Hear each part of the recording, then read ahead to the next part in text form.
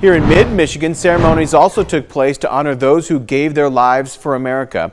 We went to several events today, and we began in Mason, where 6 News reporter Ray Sherman was on hand for their Memorial Day parade.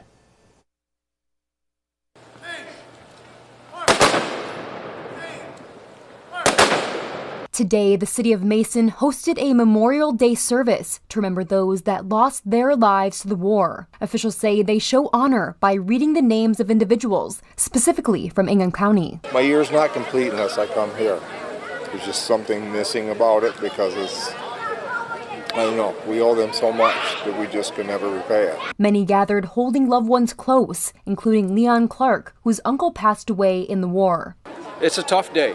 I have family members. I have an uncle that died in the Korean War. It's a tough day. After the Mason County Courthouse ceremony, the Memorial Day parade took place at Bond Park, with the Mason High School marching band playing throughout the city.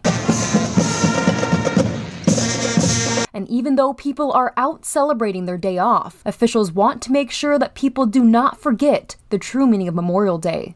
They fought for our ability to have a day where we can go barbecue and everything else, but if we don't start it out with giving them the honor and respect that they deserve, it's just not, to me, it's just not right. Enjoy your day, enjoy your boat, have a drink, but remember these people that gave their lives so you could enjoy this day. Here for Down Mason, Ray Sherman, 6 News. Meridian Township also held a service today honoring and paying respect to those who have served in our military.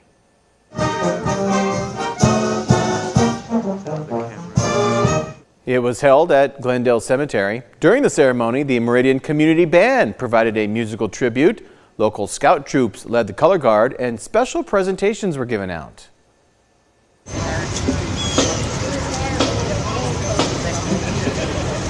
And the city of Leslie held a parade today featuring veterans, bands, bicycles, tractors, fire trucks, and emergency vehicles. The parade eventually stopped at Veterans Memorial Park for a moment of remembrance.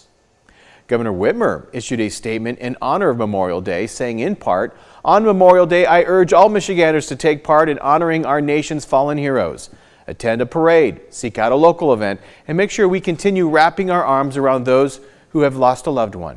Together, let's continue supporting our service members, veterans, and their families as we build a stronger, safe Michigan for all."